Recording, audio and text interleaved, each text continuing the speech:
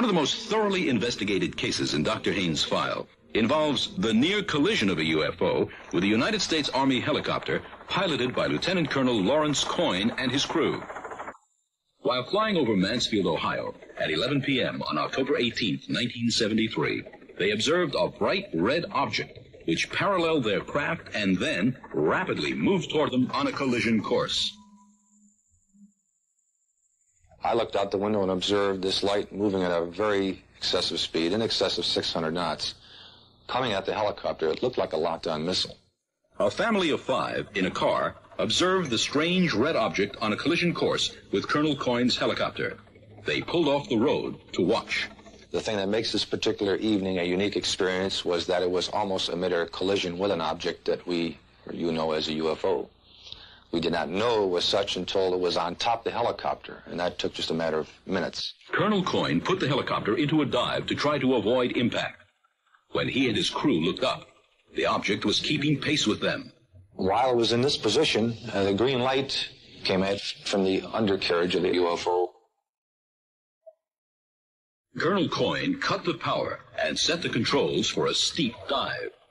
In spite of this, the helicopter was pulled upward toward the UFO from an altitude of 1,700 feet to an altitude of above 3,700 feet. The object that I viewed that particular evening had a high degree of technology. It was composed of a structure and a design that we do not have.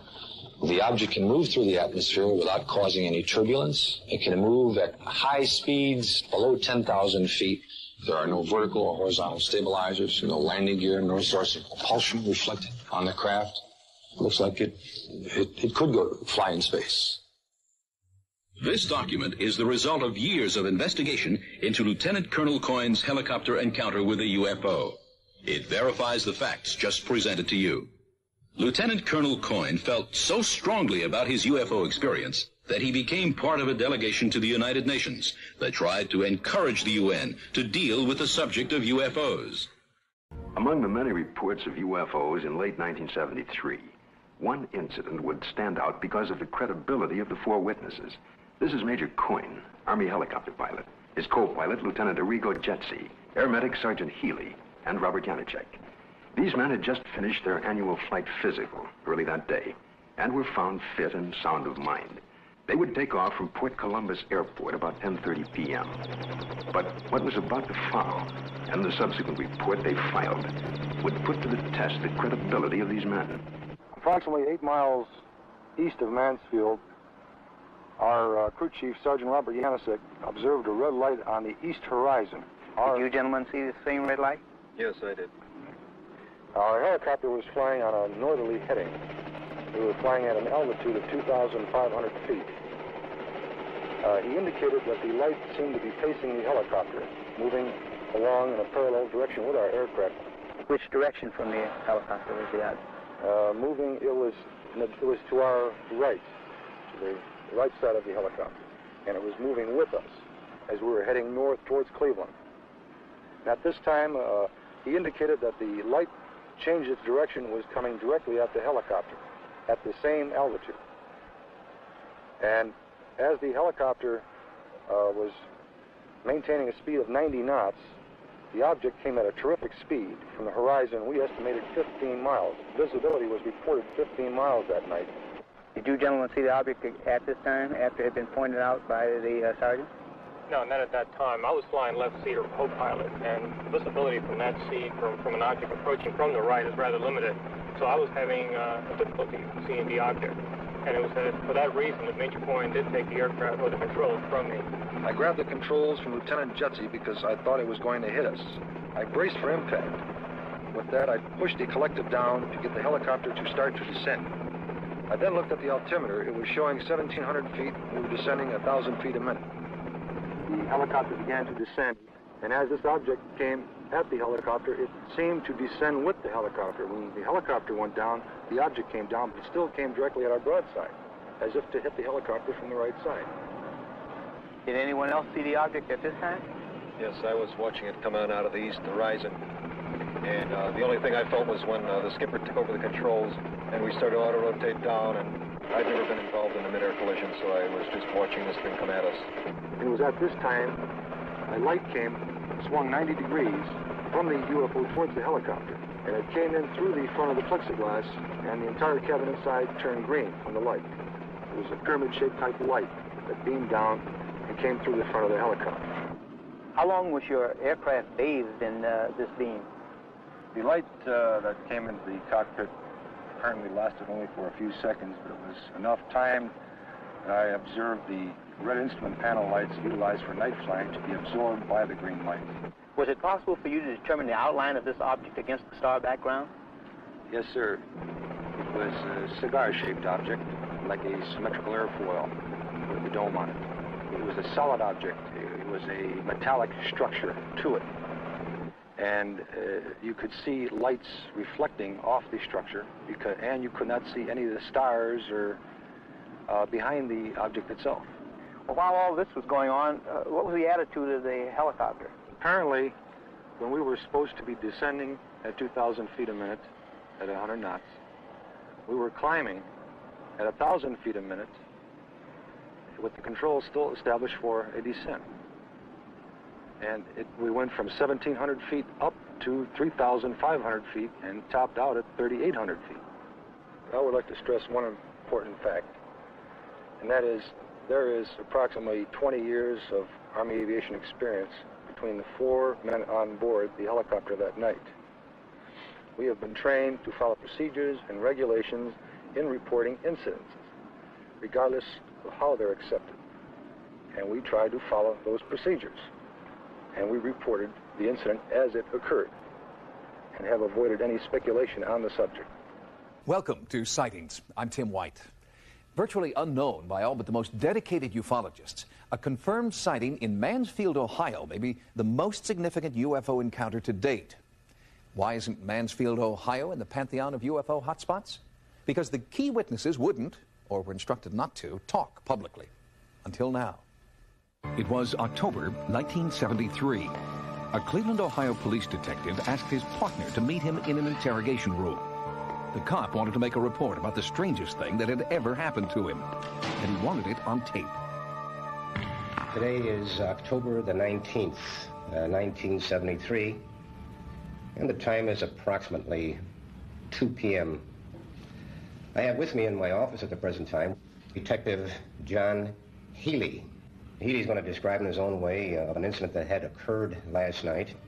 Okay, we left Fort Columbus Airport at about 10:30 last night. And about 11 o'clock, which is halfway... The tape you are listening to is an important historical document. It is a permanent record of a UFO encounter that occurred on the night of October 18th, 1973, as witnessed by Detective John Healy. It had a steady red light on its nose. It was cigar-shaped, and it had a green light shining down out of the aft end. When Detective Healy wasn't on the beat, he was an Army Reserve medic. On the night in question, Healy and 3 other reservists were returning to Cleveland via helicopter from their annual Army physical. Over the town of Mansfield, Ohio, all 4 men made contact with a UFO. Detective Healy now speaks publicly about the incident for the first time in 20 years. We were almost involved in a mid-air collision with an object that was coming out of the east, heading west toward us. I noticed a red light on our port side going south.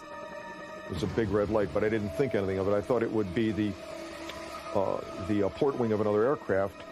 We saw it kept coming at us, and it was a clear night, unlimited visibility. It didn't have any wings. It didn't have any windows, as you would see on a conventional aircraft. Healy was not the only witness. All 4 crew members saw the UFO, and the 2 pilots filed official military reports detailing their versions of the near-deadly UFO encounter. But Healy is the only one who, 2 decades later, is willing to speak out.